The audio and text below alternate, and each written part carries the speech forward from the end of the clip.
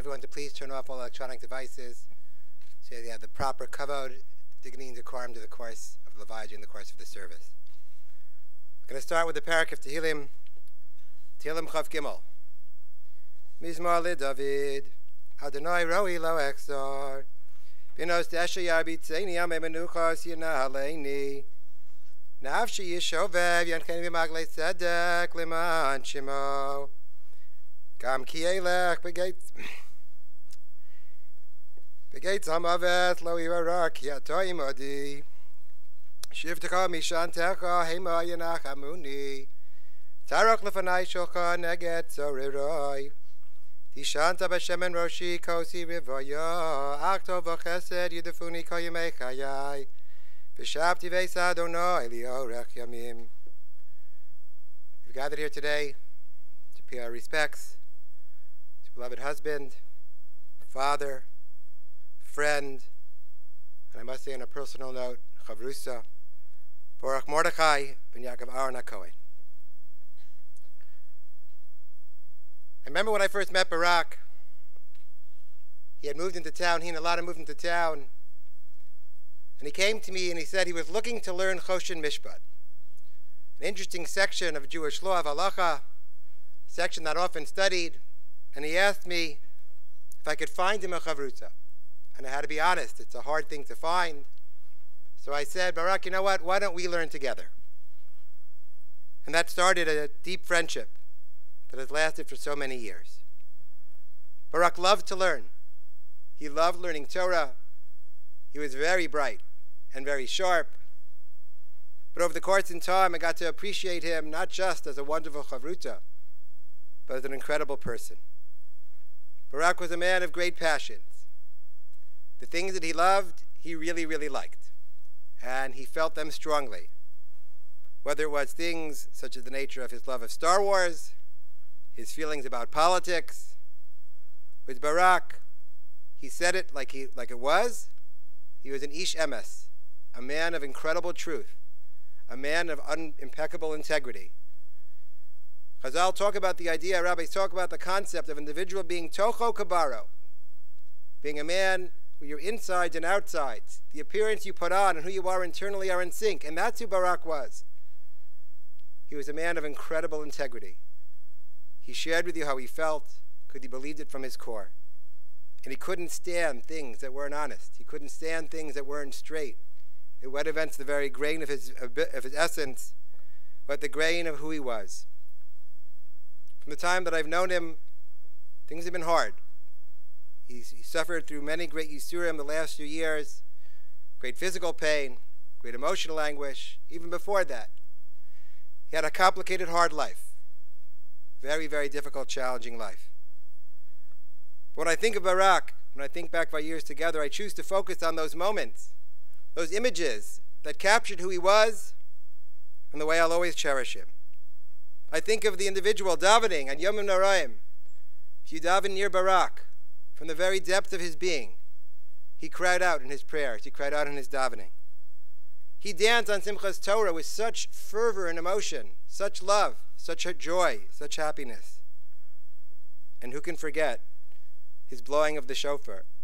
At the time I was running the Kol Minyan upstairs in the Young Israel, and Barak, no matter how weak he was, he lived for blowing that shofar. It was what he enjoyed, not just that he enjoyed, it touched his soul. You felt his neshama coming out in every sound that he made, in every breath that he took.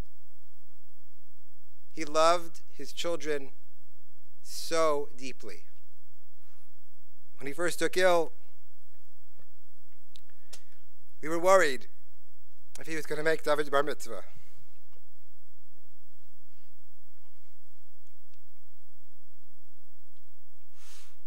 And he did. And he walked to David's bar mitzvah. And he walked to get his aliyah. And he was so happy. Anyone who's ever been in the house and seen when Devorah comes home from school and the way she embraced him and the way he embraced her, you saw the unbelievable love of father to his children and his incredible wife, Ilana, who really moved heaven and earth to take care of him for all these years, who pushed him in his darkest moments, and there were many, the moments that were very dark. And he didn't want to go on. And Ilana would be there, in his home, in his hospital room, wherever it was needed, saying, Barak, we're going to do this. We can. And we did. Time and time and time again. He was blessed with many incredible, incredible friends. And friends who are too numerous to mention, and you don't want to start mentioning in case you forget. But they know who they are. They know what they did for this family. They know what they'll do for this family for all time, because of the eternal bonds that were formed. He always dreamed of going back to the land of Israel. When we were able to arrange that trip for him, and he went with David, he was beyond excited, beyond happy. And he told me when he came back, the only thing that was difficult was returning, because that's where he wanted to be. He lived a difficult, complicated life,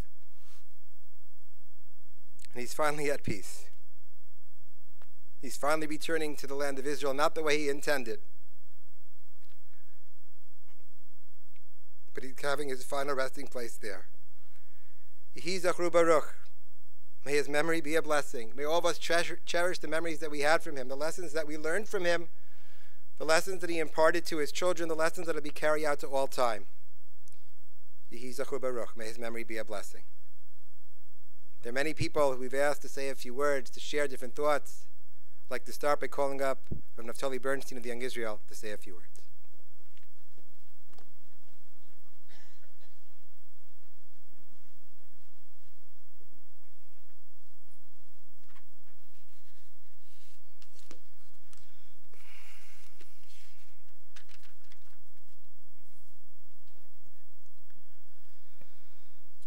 It's hard to say goodbye to a good friend. I was trying to think of what would be the right pasuk or phrase that I thought somehow summarized who Barak was. And I thought of the verse that we're all familiar with, Or Zeru ala tzadik uli yishrei lev simcha. And not to take away from the first half of the pasuk describing the tzaddik, but I think, as Rabbi Blau mentioned, Barak was a true yashar. He was straight. There was no shtick. He had strong beliefs.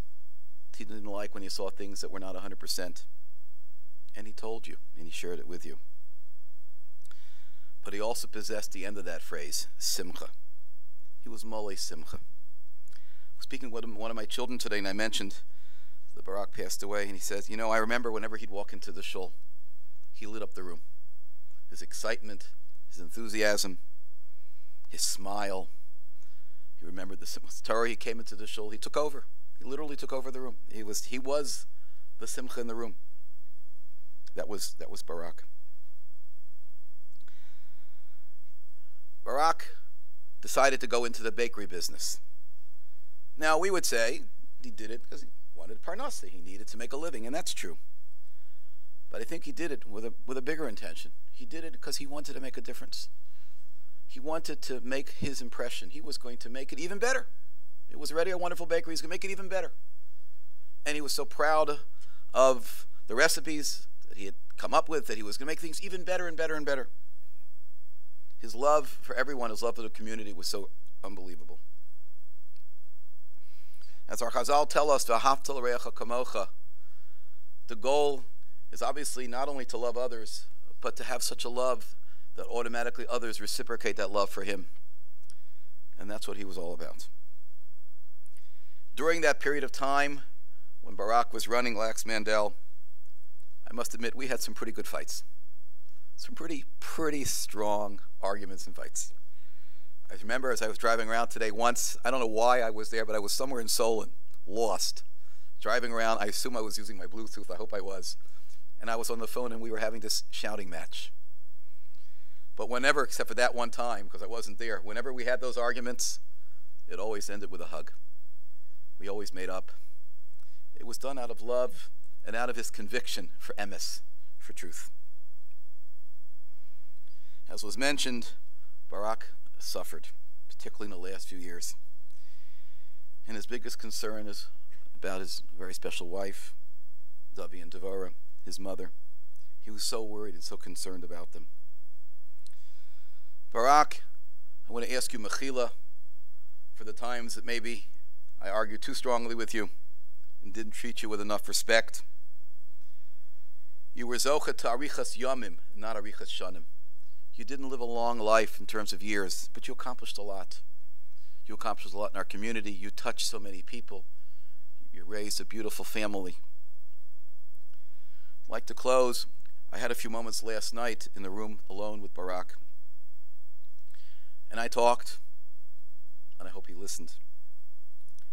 And I ended by just saying the phrase, I said, Barak Chaveri Lech B'Shalom. Barak Chaveri Lech B'Shalom. His life was a life of shleimus, a life of completion. Our Chazal tell us that when you're saying goodbye to someone who has many years to go, you say Lech L'Shalom. But when you're saying goodbye to someone who's going to his eternal rest, we say Lech B'Shalom, because we recognize that completion is there, the shleimus, the completion of his life. His life was a life of shleimus, a life of love, devotion. He touched all of us in a very special way. Barak Chaveri Lech B'Shalom. Barak Chaveri Lech B'Shalom.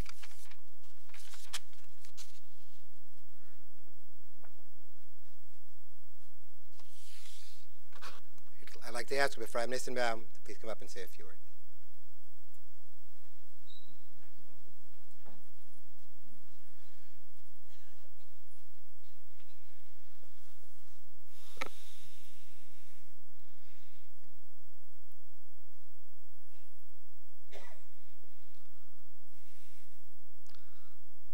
There's not much more really that can be said. That hasn't been said by the previous Rabbanim. As was mentioned also, Barak was a friend to everybody that he met. As Rabbi Bernstein mentioned, his involvement with the bakery wasn't merely just for parnasa. The tremendous sense of pride that he had. Just speaking with Juan, his worker, was helped him in the bakery, was with him over the past few days.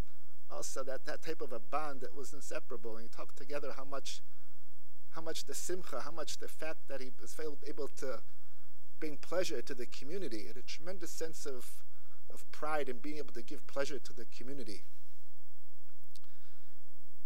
He had a tremendous sense of avas hachayim, that sense of a love of life.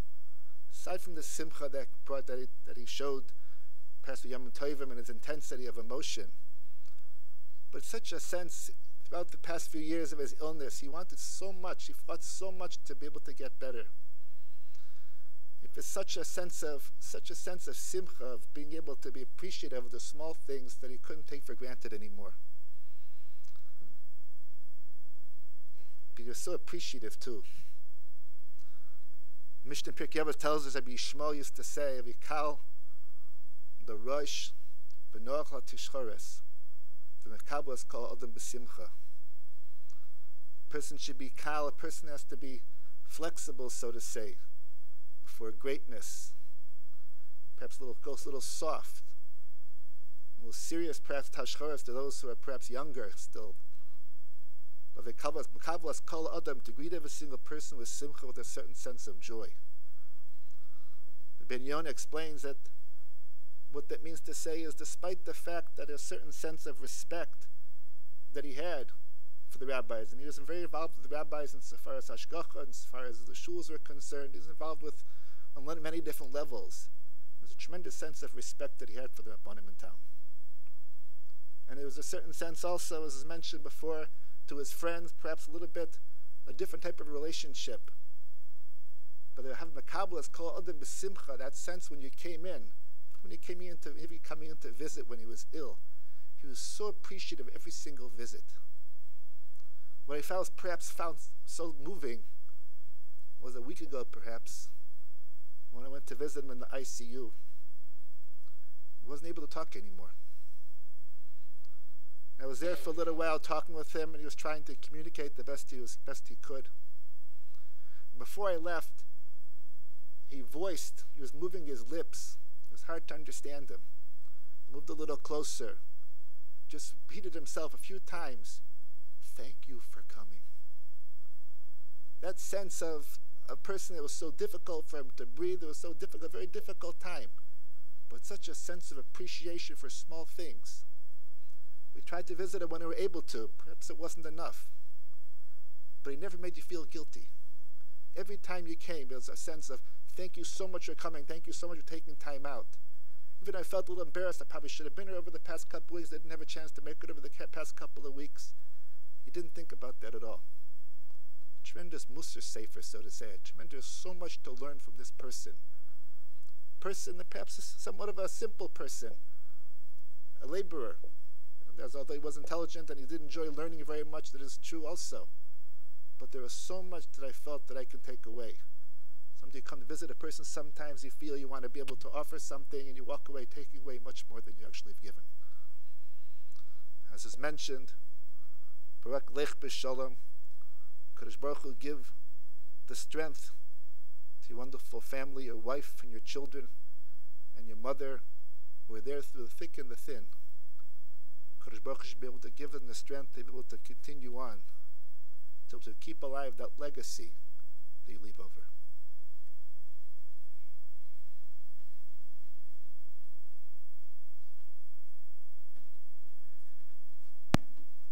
As you've noted, Barak formed very deep and powerful friendships. I'd like to call upon Avi Aviv to come up and say a few words.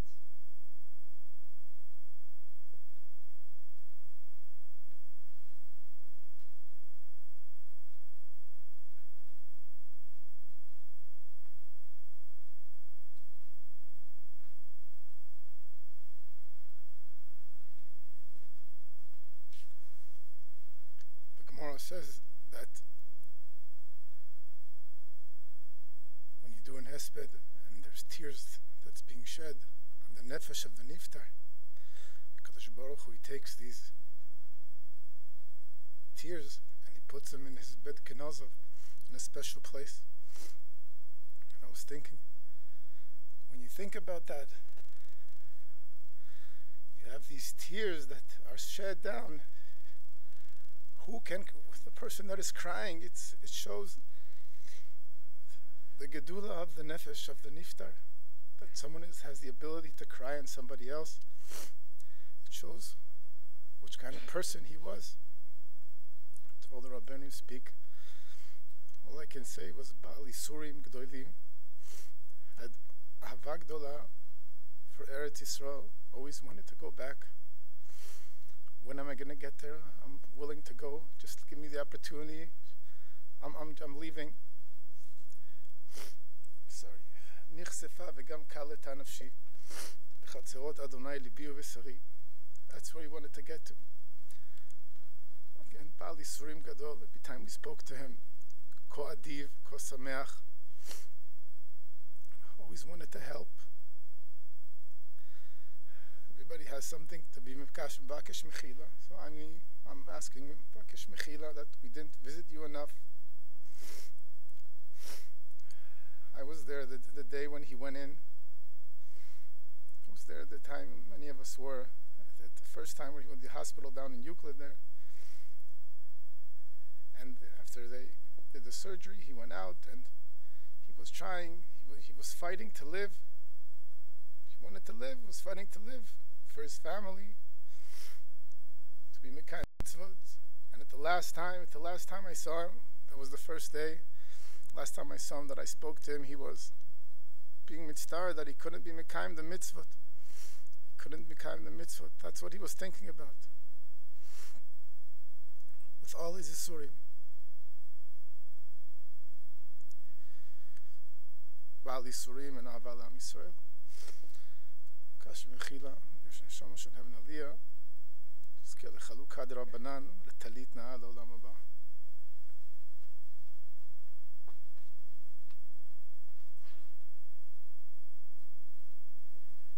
I'd like to ask Ari Jaffe to please come and say a few words.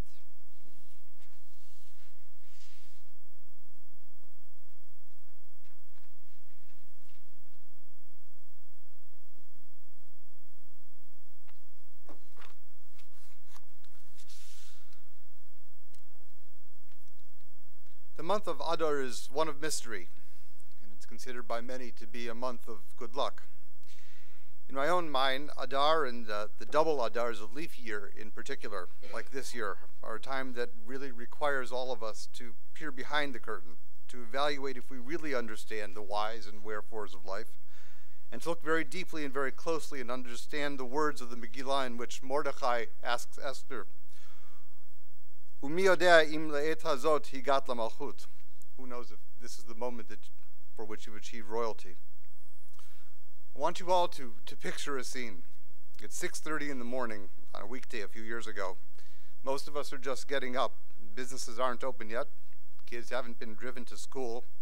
And Starbucks isn't even formed a line.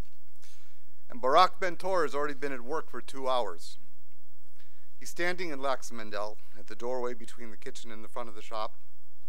And he's covered head to toe in flour, particularly his big arms from lifting big 50-pound bags of flour. And he's breathing heavily because he's still in the middle of chemotherapy. But he's smiling because he's been baking. He's been baking for 2 hours already, and he's doing something that he absolutely loves.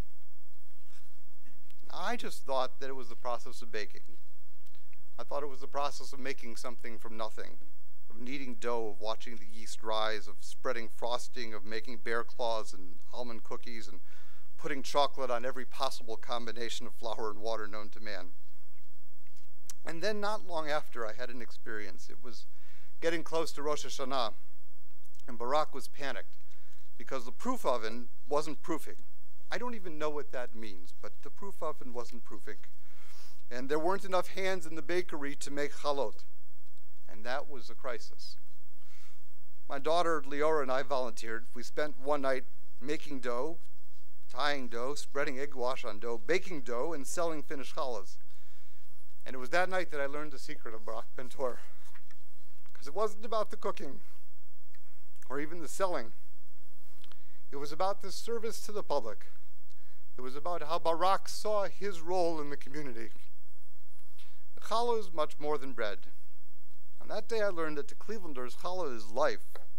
Erev Rosh Hashanah, Barak was making Jews. People came in from the entire state of Ohio, from truly the western to the eastern border of Ohio and across the state. They told stories about their parents' homes and their own memories of Rosh Hashanah. They talked about davening and spirituality and repentance and the glow of being with family and the very holy importance of raisins.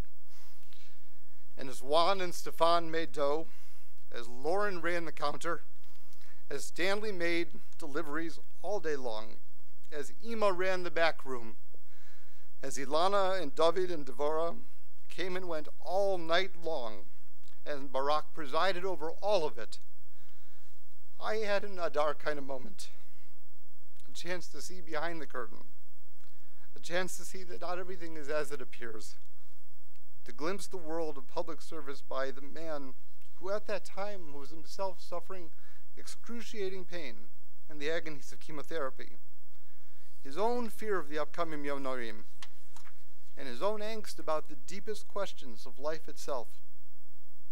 But at that moment, Barak was the public servant who only wanted to serve all of us a good piece of challah. Barak and I were brought together by illness and pain. We both love good food, movies, good writing, a good Dvar Torah, and especially family. Barak loved his family and was exceedingly proud of all of them. I want to express my sincere and overwhelming sympathies to Ilana, to Devorah, to Ima, to Barak's sister, to the entire family. Your husband, your father, your brother, and your son was a good man whose deeds were huge, much larger than his body or his words. He was a lesson to all of us.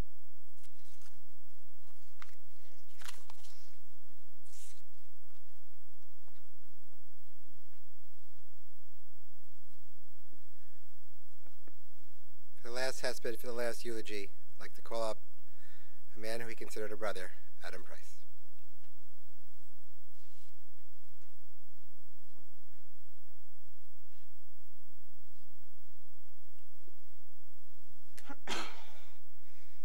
speak about my best friend of 17 years. I have a chance to emulate him in being an Ish Emes. I had not planned to speak, and Rabbi Blau invited me to speak just about 45 minutes ago. Fortunately, I studied speech communications for several years, and speaking off the cuff doesn't scare me. I'm only scared by a couple of factors. Number one, I don't know where to begin.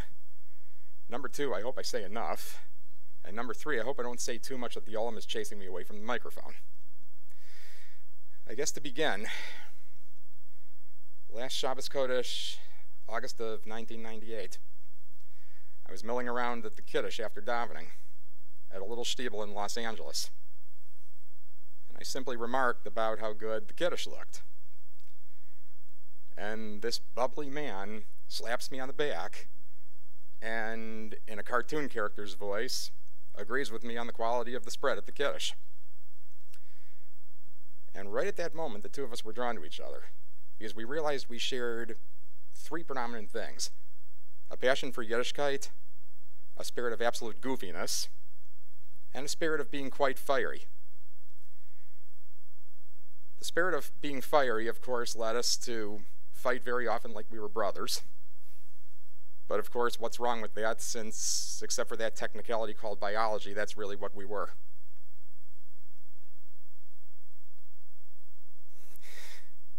I think back on a lot of funny, sometimes not so funny, but I want to focus more on the funny and good memories I share with Barak. When David was 8 days old, I was asked to carry him on the pillow for his bris milah. What I did not share with Barak or with Alana until everything had gone well was that the night before I had been at a dinner celebrating the bar mitzvah of a Talmid of mine, and I decided to treat the celebration like it was Purim, and I was hungover the next morning. And I can assure you, Barak never let me hear the end of it. Not because he was angry, not because he was unnerved, but because he said that's something that only you could be capable of doing.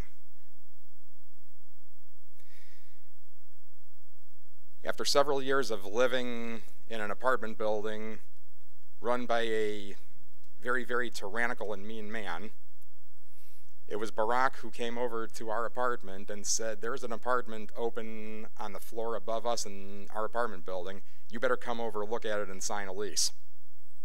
Now, when Barak talked, people listened. What else could I do? I went over to the apartment building. I looked at it. I fell in love with the place. I thought, living directly above, my big brother, how can we go wrong? And the last 2 years that we lived together in Los Angeles, we lived one floor apart.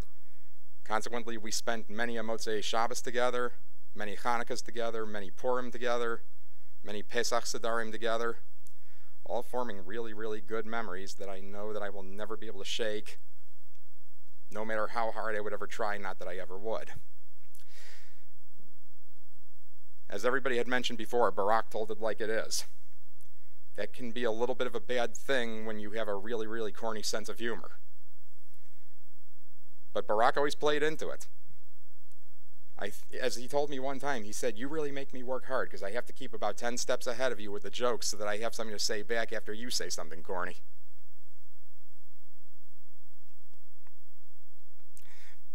Barak was somebody who made it really, really clear he would give you his last dime and the shirt off his back. While he was in the heart of running the bakery, my family fell into a bit of a financial strain. But my wife and I agreed, no matter what, we will always support Barak's business any opportunity we have. So one Thursday in March of 2013, my wife sent me to Lax and Mandel to pick up some challahs for Shabbos. I reached into my pocket and pulled out my wallet, and like a Mack truck hitting me, out came Barak from the back, literally trying to whack my wallet out of my hand, and telling the cashier, "This is my little brother, there's no charge." It's too bad we couldn't have gotten news cameras over there, because the sight of my trying to get my wallet out of his hand and him holding it above his head so I couldn't even reach it was quite a sight.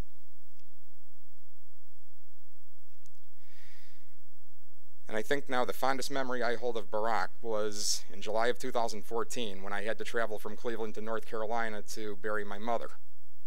I posted on my social media page that I needed to be picked up to go to Hopkins Airport at 4 o'clock in the morning, and did anybody have a source for my doing that? About 2 minutes later, the telephone rang, and I saw it was Barak's number on caller ID. I pick up the phone, I said, hello. I did not get a hello back, I didn't get a hi back, I didn't get a how's it going, I got, what are you, Meshuggah?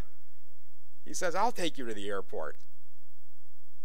I said, I need to be picked up at 4:15 at the latest.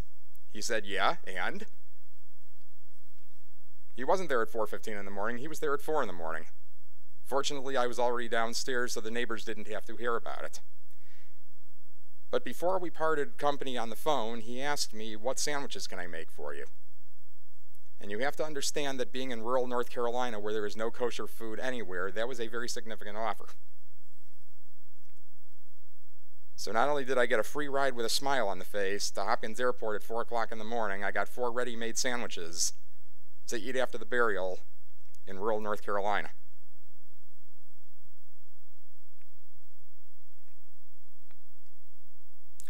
Barak was a true friend. His friendship is something I will cherish and I will never forget. Barak, I can only hope that I was half as good a friend to you as you were to me. If I wasn't, please be mochel me.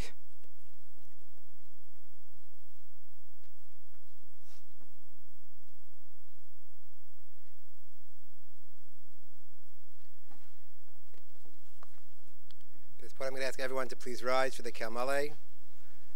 I'd like to call up a very, very dear friend, by Schlavinger, to do the Male.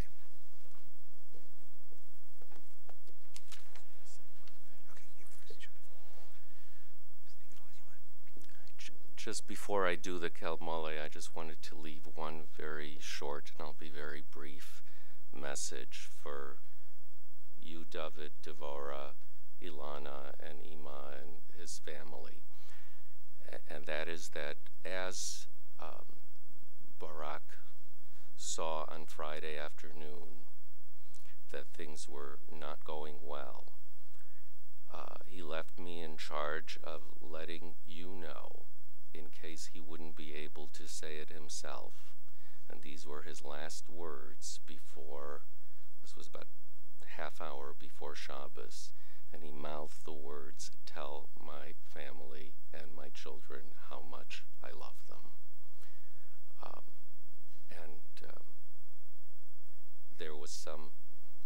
There was a peacefulness about that, but my message to you is that he always had you on his mind, in his heart. You always came first before him, and he loved you very, very, very much.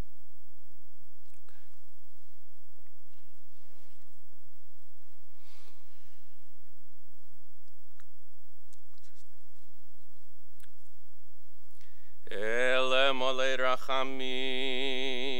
shochein bamromim hametzei menucha nechona al kanefei ashchino b'malos kedoshim utehorim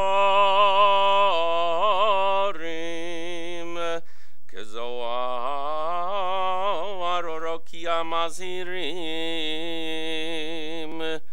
ese nishmas Barak Mordechai ben Yaakov Aron HaKohen sheholach leolamo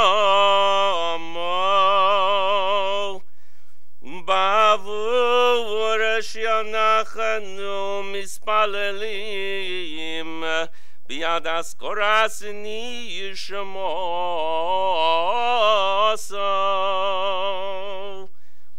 Began Eden tehei menuchaso lochein balo rachamim yastireu b'seiser kenofov leolamim bitzror achayim ese nishmaso Adonai unachaloso v'yanuach b'shalom al mishkavo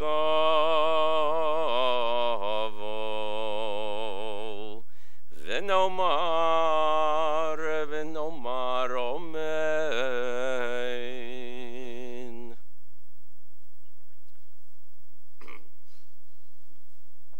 You may now be seated. This concludes this section of the Levaya.